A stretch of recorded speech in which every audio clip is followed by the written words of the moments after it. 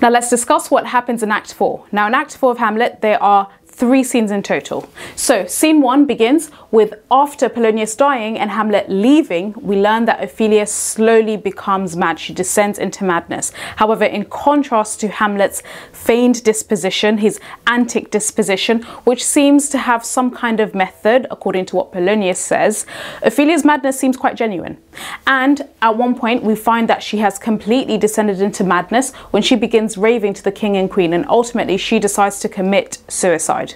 Separately, we also learn that Laertes has found out that his father has been killed, and he returns in a massive rage in order to avenge his father. So he returns and he's ready to seek revenge and kill whoever is responsible for murdering his father. He is totally inconsolable, but he's also in a massive rage, which of course contrasts Hamlet, who has not only learnt about his father, what happened to his father and the betrayal towards his father, but he still seems really hesitant. In fact, he's now departed to England.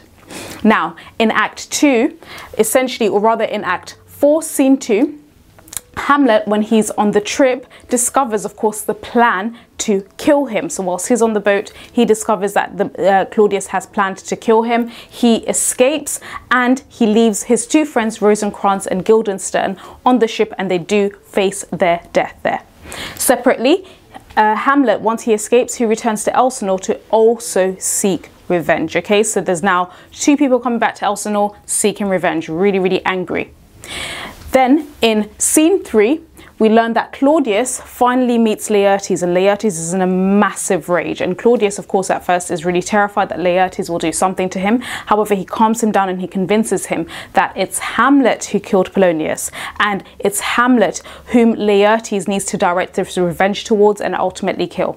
So Claudius and Laertes hatch up a plan to kill Hamlet, and Claudius essentially tells him that they should have a duel, basically fighting with swords, and Laertes should challenge Hamlet to this duel, and they decide to poison the sword that Laertes will be using, so that if he stabs Hamlet, he will be killed through poisoned.